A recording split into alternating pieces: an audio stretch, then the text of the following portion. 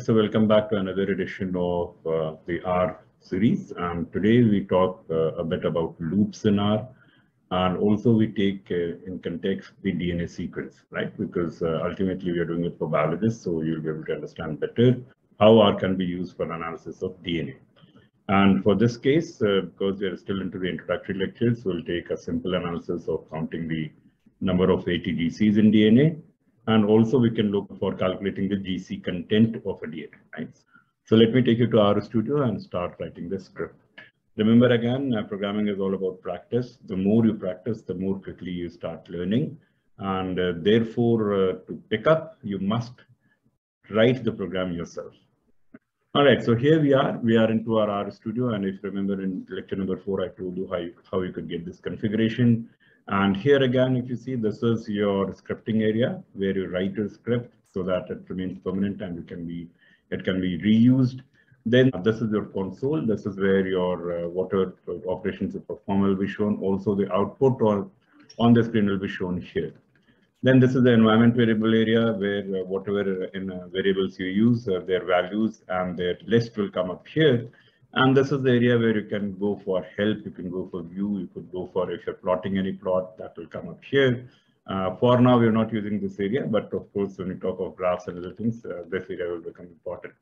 So I place my video here, and then of course, we start with the actual script here, right? So here you are, first part of the script, what you're doing is you're generating a random DNA sequence.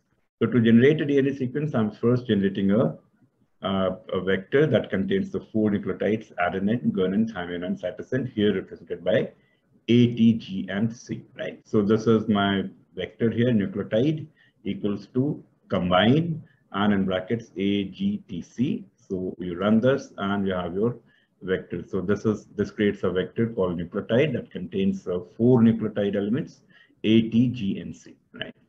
Then to generate a DNA of let's say size of 10, what I use is the command sample, and in sample I'm sampling ATGC from the vector that I've created, nucleotide.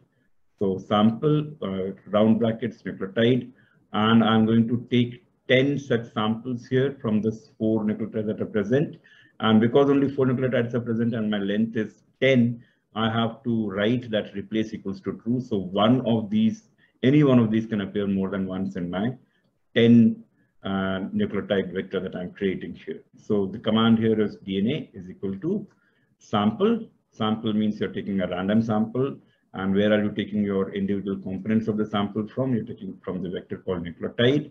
How many samples you're taking? You're taking 10 such samples. And you are, because there are only 4 nucleotides and you're generating a string of 10 nucleotides. So therefore, I say replace equals to true, which means one nucleotide can come more than once here, right? And then, of course, I'm printing my DNA here. So this is your print DNA. So when you run this code, this is what you get here. So you'll get a string of 10 nucleotides. Here you are, right? So this is your string here, and just to show you that this is random, let me run it one more time, and the new string that we get should be different from the previous string. So let me run it one more time, and you can clearly see this is different from the previous string that you've got, right? So this is now a DNA of 10 nucleotides, and what we now want to do is to basically calculate the total number of A, T, G, and C in this variable DNA. And also what we want to do is to calculate the GC content, right? So what we do next now is we first calculate the length. Of course, we know the length here, but we're just confirming that the length is 10 or not. So length 1 equals to length DNA, right? And DNA will be in round brackets because that's the argument for the function length. And then of course you say print length 1. So when you run this here, you should get a value of 10, and that is what you get here. Right? So here is your 10. Then we move on, and we now want to count the number of ATGC that are present. So for that, we initialize our counters, right? So our counters are for counting adenines, we say A equals to 0. For counting thymines, we say T equals to 0. For counting guanine, we say G equals to 0. And for counting cytosines, we say C equals to 0. So these are the values that are initializing your counters to. And then, of course, now we want to count how many times an A appears, how many times a T appears, how many times a G appears, and how many times a C appears.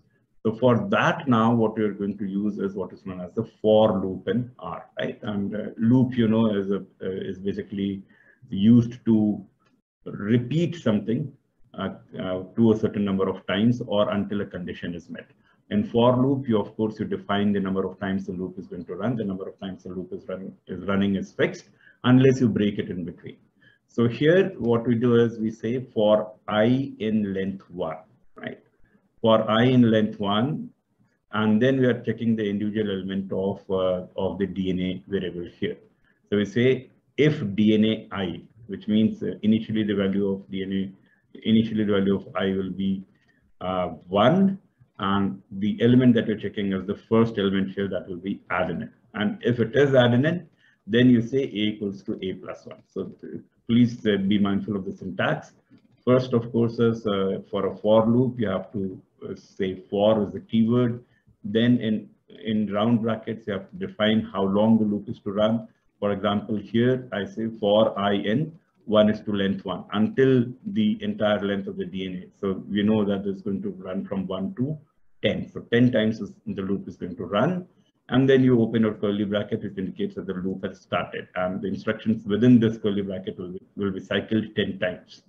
And the instructions within this loop will be done for 10 times. So now what I'm checking is if DNA I, which means I'm accessing the individual elements of the string using the index I would be initially 1.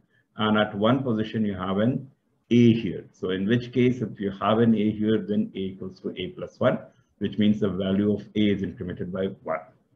Then likewise, I'm checking for thymine. So if DNA I, let's say I, the value is 2.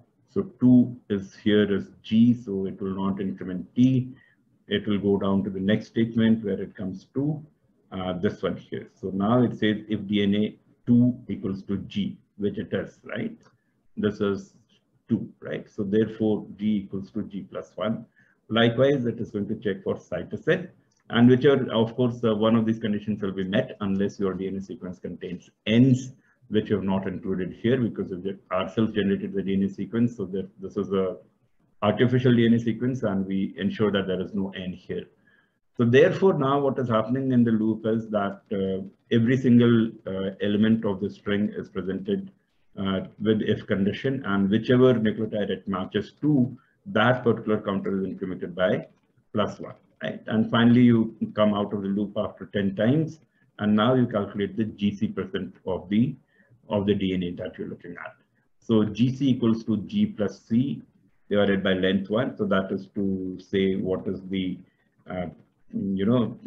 absolute composition of GC, and then you multiply it by 100 to get the percentage composition of GC, right?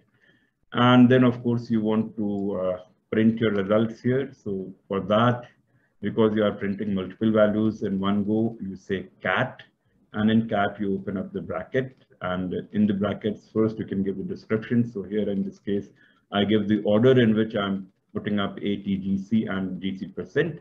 So I define that the first value would be A, then T, then G, then C, and then GC percent. And then I close this with a double inverted commas, and then I print my actual values, which is coming from the counter A, T, C, and G, and GC, right? So here you have a result, and if you've seen, I've started with a small sequence first, right? Because I could have given 100,000, 10,000, and it would still, the program will still run and give you the results.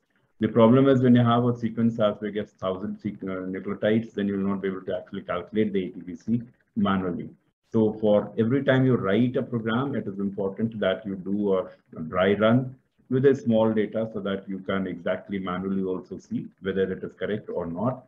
And then, of course, if it is working fine for a small sequence, it will work absolutely fine for a very large sequence as well.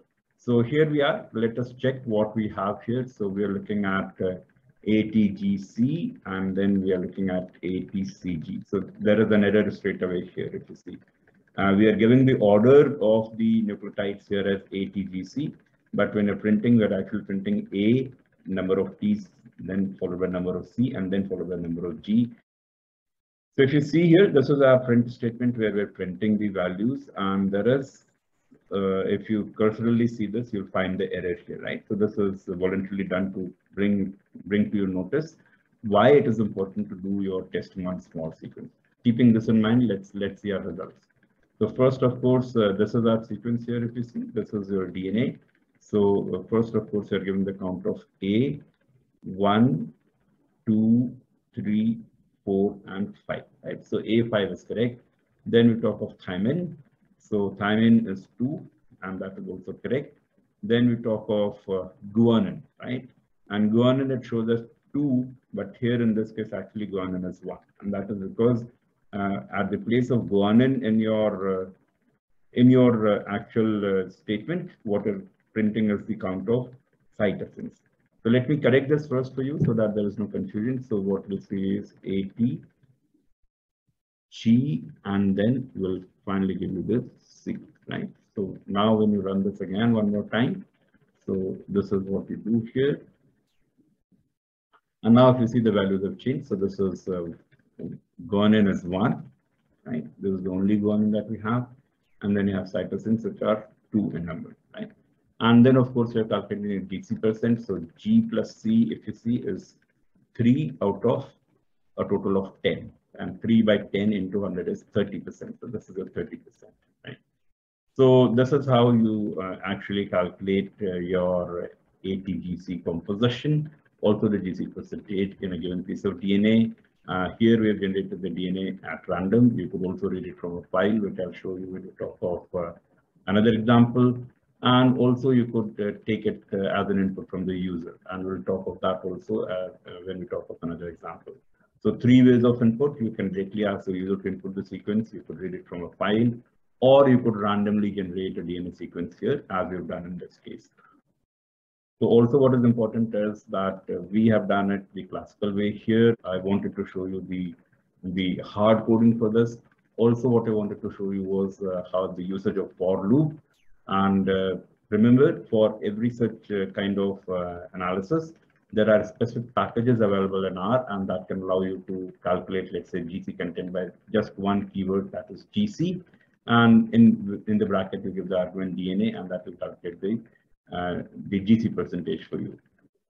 So there is a specific package in R that is known as sec_in_R, and that can do these typical, these typical calculations with just one line of the code, right? So we'll talk of that in the next lecture. Thank you.